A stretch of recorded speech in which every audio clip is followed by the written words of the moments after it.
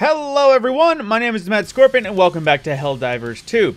Now, I'm just going to flat out say it, I'm going to start doing Helldivers 2 content a little more regularly, along the lines of my Destiny content. It'll mostly be patch notes and details, news about things that are, at least in the weekly, more important. Because obviously with major orders, there is sometimes things that change between literally like a day, in the case of Malevelon Creek being liberated and updates like that. But in terms of like patch notes and weekly updates, bug fixes, I'm going to try and actually keep a line on the important things. Now, to start off, they have added a few different modifiers to a variety of planets, including the icy and desert-based ones, because there will be new planetary hazards, including blizzards and sandstorms. So they haven't exactly specified how lethal they would be, or if it's anything to worry about, like the volcanoes or meteor strikes, or if it might just be a temporary low visibility, high wind moment. Then for a few objective-based things, there is the Retrieve Essential Personnel mission. They moved enemy spawn points further away from the objective to give players a fairer chance of defending the location, and there are fewer civilians required to complete the mission on higher difficulties, in case this one was a pain in the butt for you. The Destroy Command Bunkers objective now has more objective locations. The mission was far too easy before compared to other missions, and now can appear in operations as far as difficulty 5. They also have the negative effect of operation modifiers that increase stratagem cooldowns or call-in times. So either the cooldown has been reduced or the cooldown has been extended by 100%. That'll only be 50%. Same for the call-in time. Because not gonna lie, that made a lot of stratagems that weren't automatic aiming practically ineffective. So hopefully that impact is less obvious.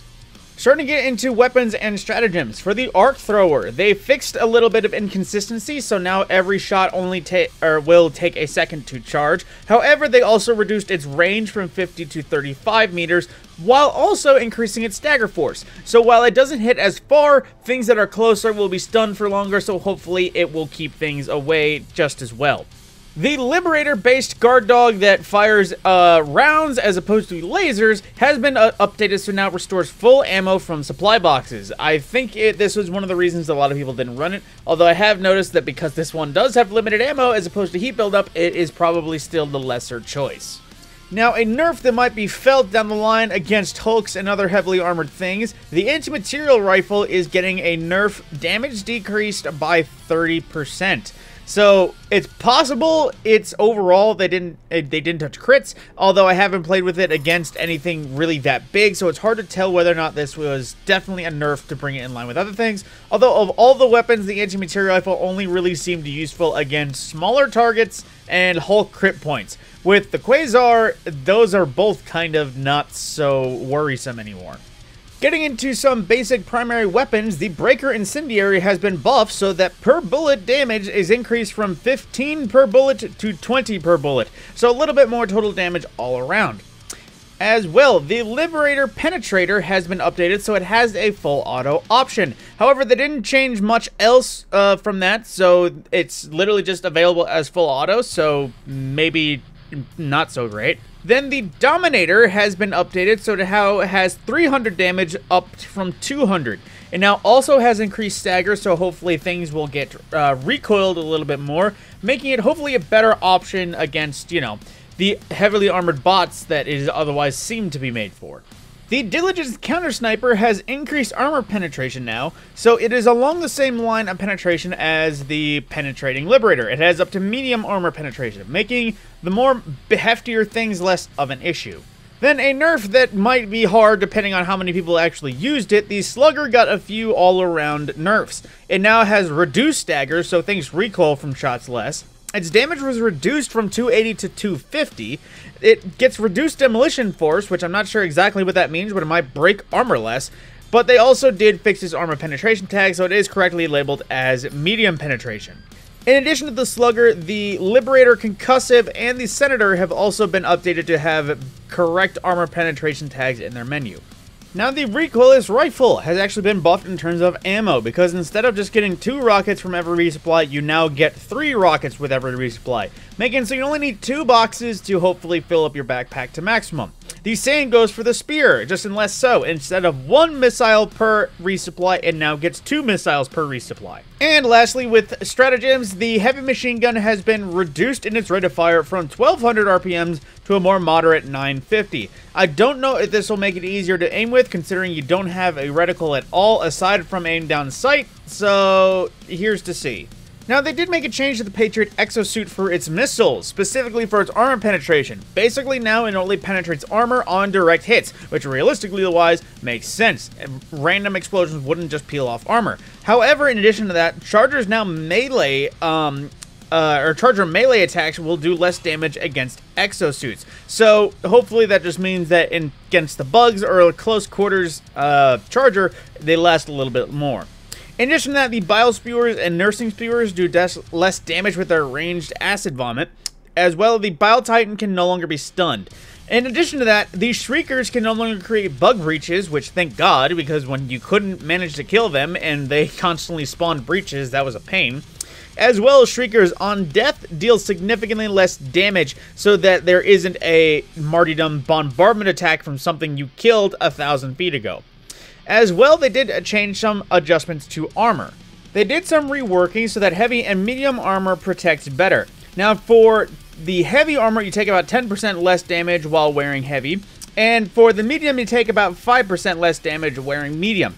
The fortified commando and light armor, however, are unchanged. Now, some more erroneous fixes. They fixed an issue where save settings for the PlayStation 5 would reset when the game is rebooted, causing things such as loadout and hint settings to reset. Enemies now properly target exosuits. Previously, many enemies effectively ignored exosuits if a Helldiver on foot was available for them to target. Fixed exosuits being able to fire their weapons while opening the mini-map. And the Helldiver and exosuit both had a bug that made them sometimes take explosion damage multiple times, making things like automaton rockets be too deadly. This is now fixed. So in cases where you were getting one shot by automaton rockets, here's hoping that you live. Now, as well, automaton enemy constellations that preferred to spawn more of certain Devastator types did not work and now are functioning as they should. This means that sometimes when playing against the automatons, you'll face more Devastators instead of other enemy types. We have improved the system that prevents Hellpod steering to large or important objectives. Solved issues where effective area around targets was a lot larger than intended. You have reduced the number of objects that prevent Hellpod steering. Note, this system is intended to prevent soft locks where players can drop on important interaction points or drop into unintended places. We will continue to monitor the state of the system after the update to see if additional tweaks are necessary. And as well, they fixed cases where the ground under some assets could be bombed, causing them to float. And they also changed some stuff to the ballistic shield, making it so that it basically is more effective. The collision match has been slightly increased for more forgiveness, and the shield pose exposes less of your Helldiver. They also addressed the bug where parts of the Helldiver will become vulnerable if you use the shield just in first person. Now to round up things with known issues in the game. The game might crash when picking up a snowball or throwing back grenades. Various issues involving friend invites and crossplay, including that cross-platform friend invites might not show up in the friend request tab. Players cannot unfriend other players befriended via friend code. Players cannot unblock players that were not in their friends list beforehand. And players cannot befriend players with Steam names shorter than 3 characters. As well, explosive weapon stats only include direct hit damage, but not explosive damage for, obviously, the explosive bit. Explosions do not break your limbs except for when you fly into a rock, basically when you get flown somewhere. Then planetary liberation reaches 100% at the end of every defend mission. Drowning in deep water with the vitality booster equipped puts Helldiver in a broken state.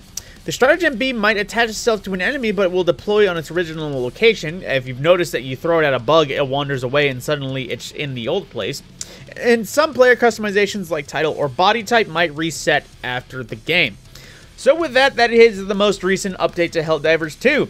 Now, lastly, there is one little thing that you might notice in the dispatch, that you were actually given a free cape to commemorate the liberation of Malevelon Creek, which would be this one, the Fallen Hero's Vengeance. A pretty solid looking one, as well as color palettes and everything else. Might just wear it depending on whether or not I just feel like representing the dead. But with that, that is the end of this Helldivers 2 video. Like I said, I will try to keep more in line with the just regular patch notes and everything else like that, big things. Of course, if there is a big change to the game, like recently the release of automaton gunships, as well as AT-ATs, I will basically cover more things like that when there is a big change. However, when it's basic major events, that is more like daily bounties, so it's kind of hard to keep track with that, aside from making a more long-form video. But with that, my name is TheMadScorpyon, and thank you for diving.